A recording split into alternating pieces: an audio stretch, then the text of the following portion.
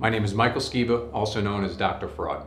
Studies show about 10 to 20% of all claims that are submitted in an insurance company are fraudulent. So it's about 1 in 5, 1 in 10 have some degree of misrepresentation or fraud. What I do is I come in and I assess the vulnerable areas. I look for gaps. I look for anywhere that a criminal or any threat could find a vulnerability.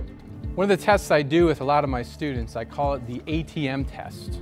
So I ask them, I say, all right, look, if you go to the ATM and you knew that you were not going to get caught with whatever came out, okay, what would be your threshold, right? Would it be $5, $10, $1,000, no threshold?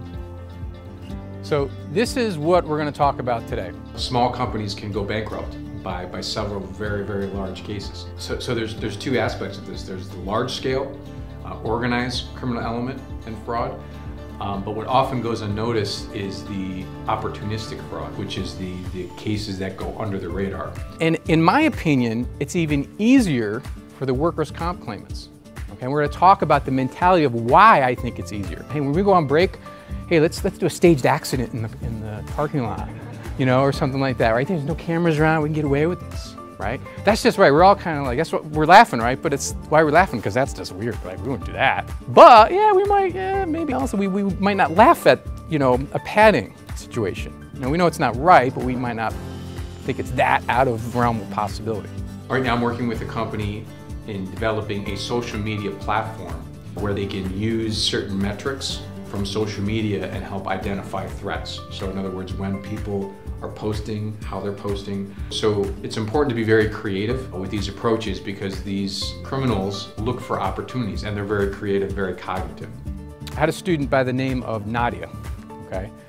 So Nadia came up to me one class, this was when I first started teaching. She was a very involved student, but very busy, okay? So she had family, multiple jobs. So she used to come into the night class and she used to say, Professor, you know, I gotta run.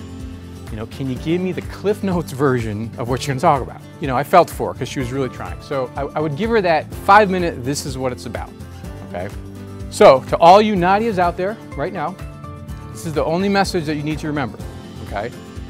To try to reduce your opportunity, okay? Reduce your opportunity, reduce your vulnerabilities.